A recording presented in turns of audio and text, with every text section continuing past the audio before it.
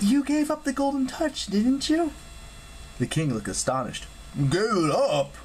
Yes, you got it for some god. Dionysus, the king agreed. I rescued one of his satyrs, and in return the god granted me one wish. I chose the golden touch. But you accidentally turned your own daughter into gold, Piper remembered, and you realized how greedy you'd been, so you repented. Repented? King Midas looked at Lit incredulously. You see, son, you're away for a few thousand years and the story gets twisted all around. My dear girl, did those stories ever say I'd lost my magic touch? Well, I guess not. They just said you learned how to reverse it with running water, and you brought your daughter back to life. That's all true. Sometimes I still have to reverse my touch. There's no running water in the house because I don't want accidents. He gestured to his statues. But we chose to live next to a river just in case. Occasionally I'll forget and pat Lit on the back. Lit retreated a few steps. I hate that. I told you I was sorry, son. At any rate, gold is wonderful. Why would I give it up? Well, Piper looked truly lost now. Isn't that the point of the story? That you learned your lesson? Midas laughed. My dear, may I see your backpack for a moment? Toss it here. Piper hesitated, but she wasn't eager to offend the king.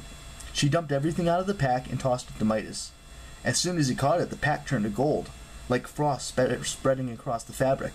It still looked flexible and soft, but definitely gold. The king tossed it back. As you see, I can turn anything I want to gold, Midas said. That pack is magic now as well. Go ahead, put your little storm spirit enemies in there. Seriously? Leo was suddenly interested. He took the bag from Piper and held it up to the cage. As soon as he unzipped the backpack, the wind stormed and howled in protest. The cage bars shuddered.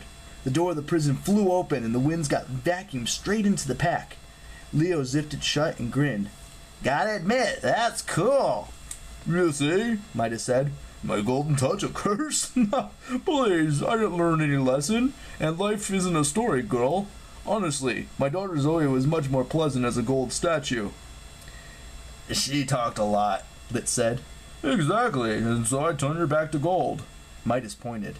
There in the corner was a golden statue of a girl with a shocked expression on her face, as if she were thinking, Dad!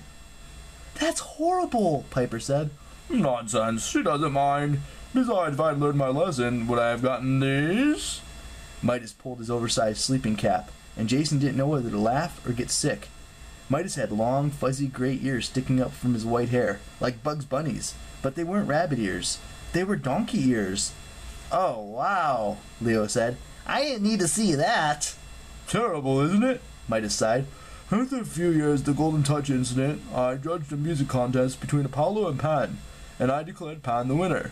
Apollo, a sore loser, said I must have ears of an ass, and voila! This is my reward for being truthful. I tried to keep them a secret.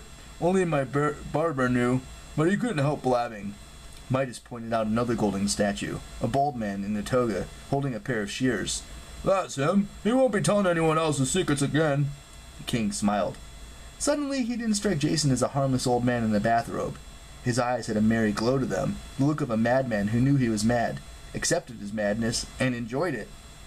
Yes, gold has many uses. I think that must be why it was brought back, eh, Lit? To bankrupt our patron? To bankroll her? Lit nodded. That and a good sword arm. Jason glanced at his friends. Suddenly the air in the room seemed much colder. So you do have a patron, Jason said. You work for the giants? King Midas waved his hands dismissively. I don't care for giants myself, but even supernatural armies need to get paid, and I do owe my patron a great debt. I tried to explain that to the last group that came through, but they were very unfriendly. Wouldn't cooperate at all.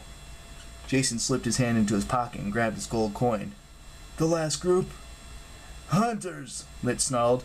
Blasted girls from Artemis. Jason spilled a spark of electricity. A literal spark traveled down his spine. He caught a whiff of electrical fire like he just melted some of the springs in the sofa. His sister had been here.